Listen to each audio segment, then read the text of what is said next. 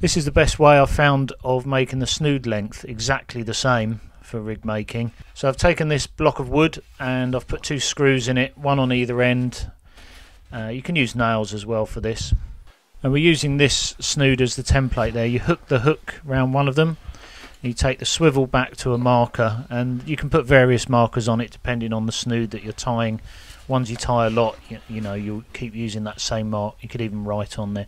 As you can see, that's exactly the measurement there. It comes round so you don't get any slack in the line. So what we're going to do, we're going to use it again for the second snood, which we want to be exactly the same.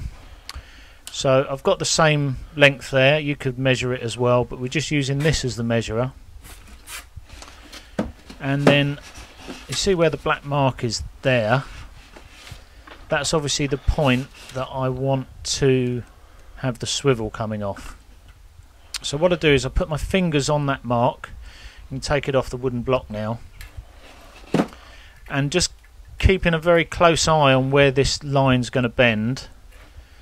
Get rid of that. You put a kink in the line, and you actually just do it with your nails, and you can see there that it's going to be in the middle of that loop.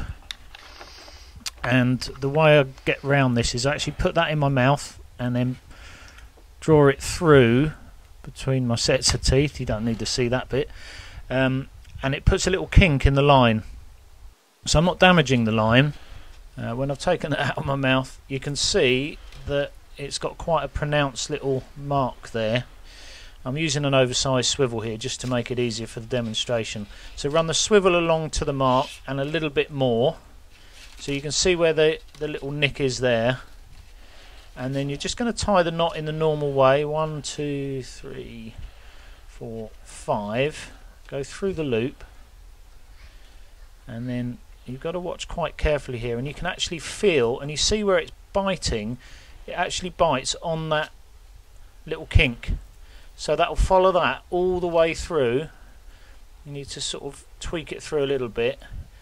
But it will actually bite on that kink, and you'd moisten it here at this point as well.